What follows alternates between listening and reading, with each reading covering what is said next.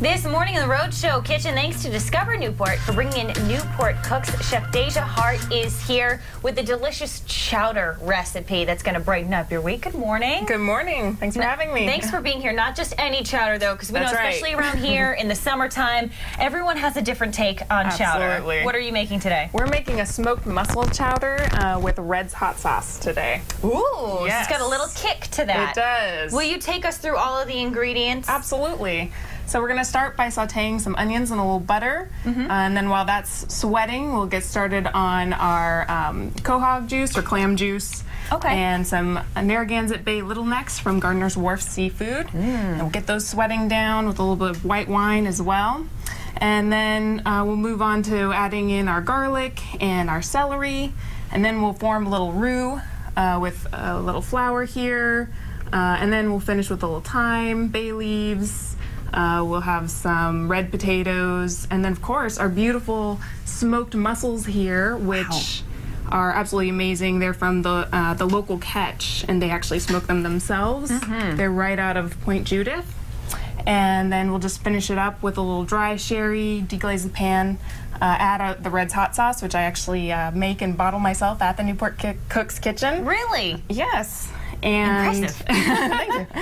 And then just a touch of cream to finish, and we'll throw a few green onions on there just to top it off. Nice. I like that you're saying just a touch of cream. This isn't one that is a super creamy chowder. Right, But not see too all heavy. variations. Exactly. And I'll actually talk a little bit about how you can make this a dairy-free version as well, if you like. Very nice. Yeah. Okay, gather up your ingredients. Chowder's on the menu this morning. We'll get cooking in just a bit.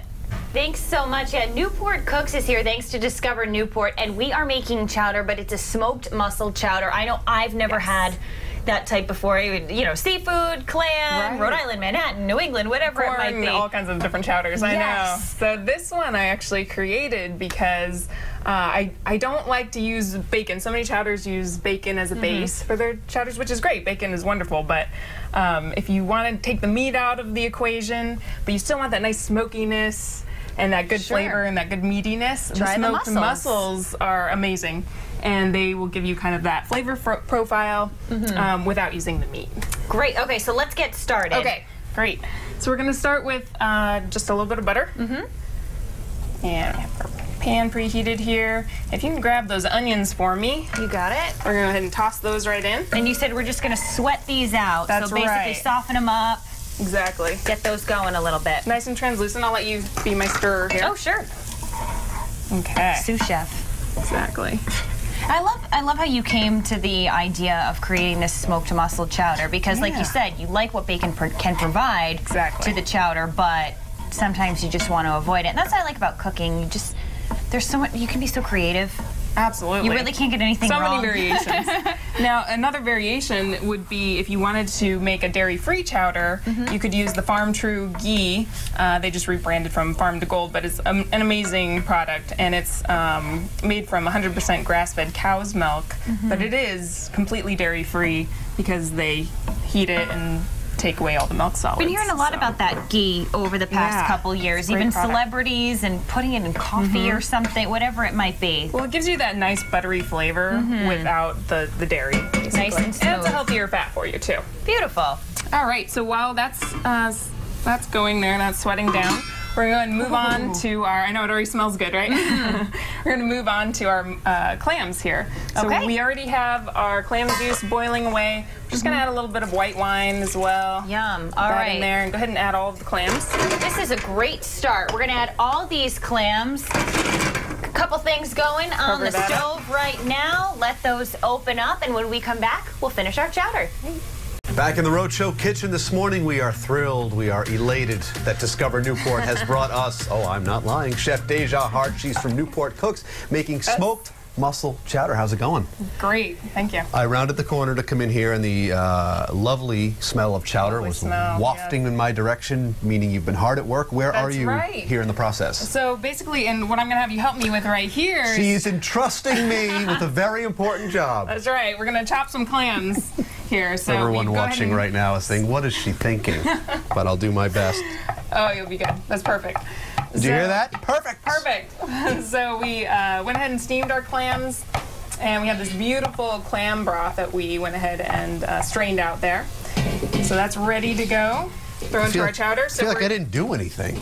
Oh. Is it because I have no muscle strength? That's probably what it is. I should really get in there, right? And just... Little elbow grease. Little elbow grease. Right. All right. So you do that, I'll do this. On that.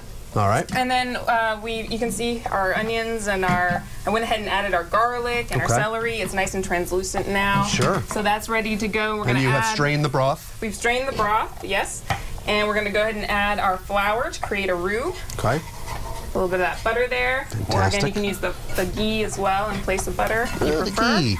And as you do that, talk to us about Newport Cooks. Absolutely. I was learning a little during the break. Yeah, so Newport Cooks is a cooking school for adults and children. Enroll me now. That's right. I'm really excited. Well, right now we're in the middle of Mary Weaver, the owner of Newport Cooks. Yes. She's in the middle of the kids' cooking camps, and so those are in full swing. And she has the fall camps that will be coming up in September for the kids. So it's an after-school program that she does every day. And then what I'm really excited about, though, is our farm tour cooking classes that I'll be teaching myself. Right. We've already done a couple of them. We did Casey Farm, Windmist Farm, and Jamestown. And now we're moving on to, in August, Matunic Oyster Farm. Outstanding. We've done a lot of work with them. It's a great place indeed. And what a wonderful opportunity that you have, that you afford these people, whatever the age, to sort of dab into the culinary arts. Absolutely. It's a lot of fun. Even a big kid like me should enroll. That's right. I've been teaching classes for 7 years now, ever since I moved from California. So I really enjoy it, and it's good fun. Absolutely. Let's go ahead and keep going on our chowder here. All right, I'm going to stand back. Okay. So we're going to add some thyme. There you go. We're going to go ahead and add our potatoes. All of them? Yep. So you can throw the rest of those in for me. This I can't screw up. Perfect. Or can I? And we're actually going to leave those to the very end. Go ahead and throw in our mussels at this point, and our chopped put my bicep clams. right in there. Oh, I know. I can't help myself. There you go. And our chopped clams. Now, do you just slide them out right on down there? Slide it right in. Geronimo, down they go. Sliced to perfection by Chef Brendan. Exactly. And you tell me when. Okay, no, it's going to be last. Not yet. We'll just finish with those. So go ahead and throw in our bay leaves here. And we're going to just deglaze with a little bit of dry sherry. I'll let you do that. Oh, no, I'm going to let you handle that. Okay. It might not make it to there. I'd probably toss it back.